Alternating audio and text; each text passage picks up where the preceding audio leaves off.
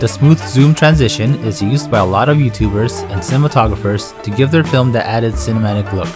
The one I use quite often in most of my videos is called the Transition Zoom, made by MotionVFX. The package costs $59 and comes with more than 50 dynamic transitions that is made just for Final Cut Pro X.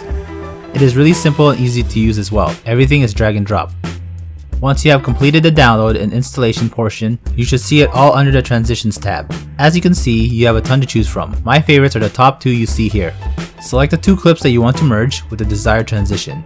Drag it between the two clips and then adjust the length. And you're done. The cinematic look of this effect will depend on your clips. Follow the movement of the transition to make it look more natural.